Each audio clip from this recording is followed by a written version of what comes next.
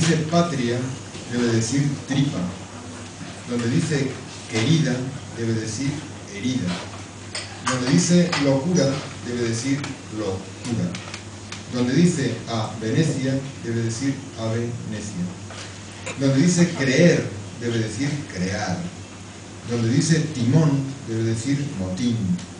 Donde dice nada, debe decir nido. Donde dice José, debe decir no sé.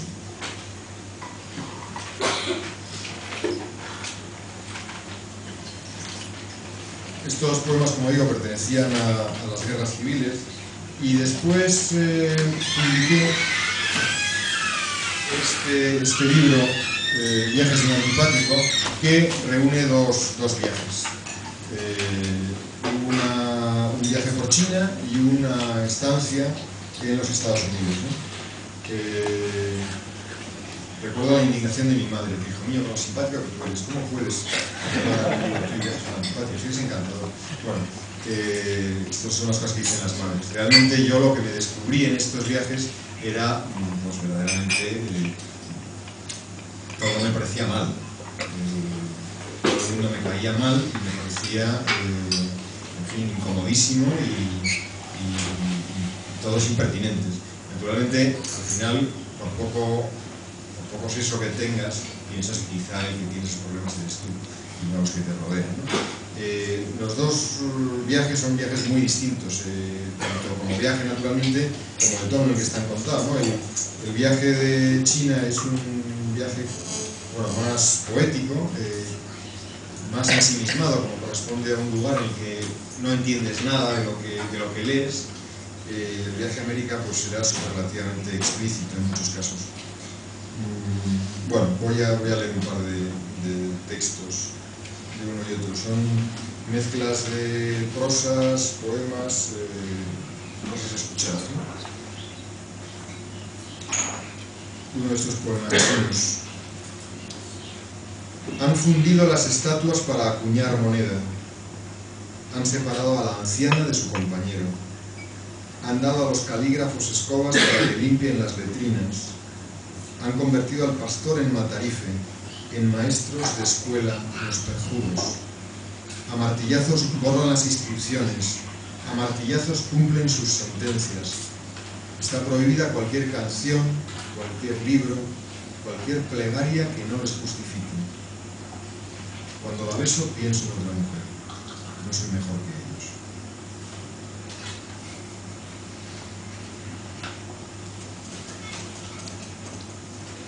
Ya en la zona americana,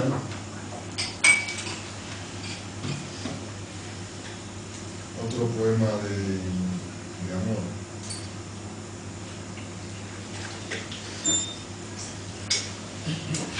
Grieta de nieve, avena de la luna, hilo del fin, cana como un renglón borrado en tu melena, trabajo de poeta que acaba de empezar.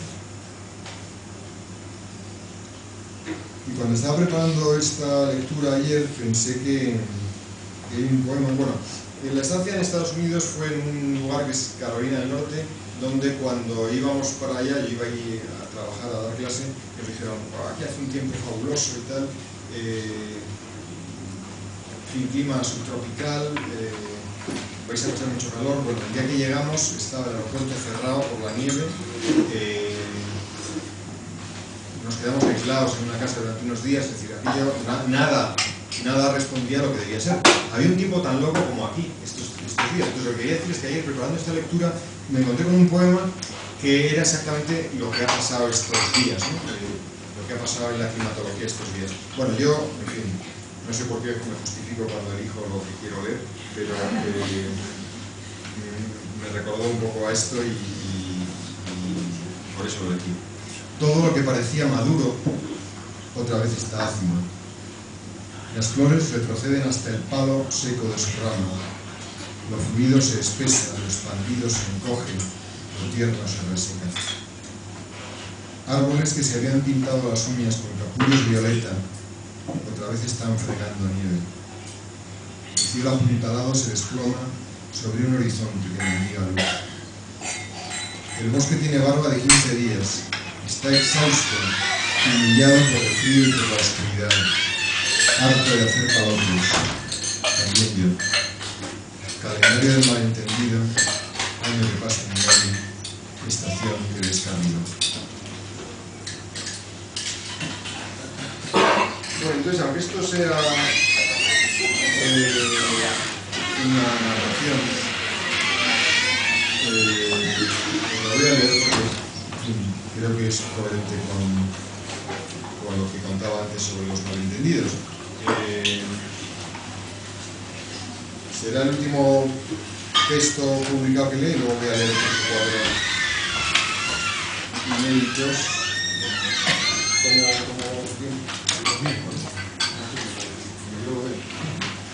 Bueno,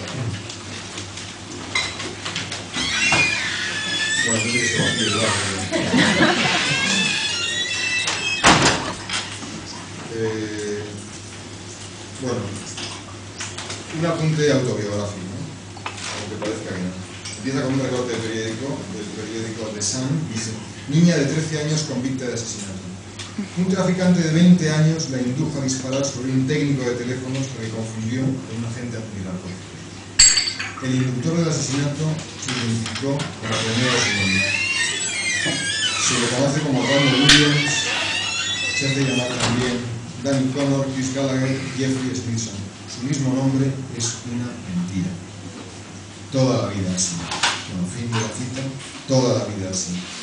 Toda la vida me han tomado por otro. El primer artículo que le voy a publicar en Cuadernos del Norte, del que estaba tan orgulloso, creo que no puedo repetirlo.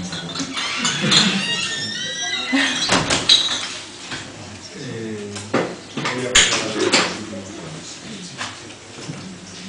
Sí, yo creo que debe ser hacerlo. Sí. Vamos a ver. Bueno, esto es un poema, digamos, in memoriam a Ricardo Nadal, un amigo. Se está poniendo los aros.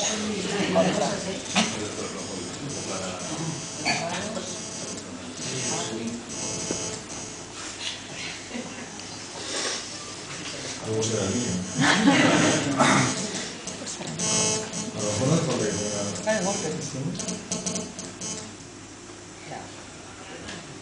Vale, como decía, en memoria de Ricardo Navarro, que es un amigo, bueno, diseñador que murió el año pasado.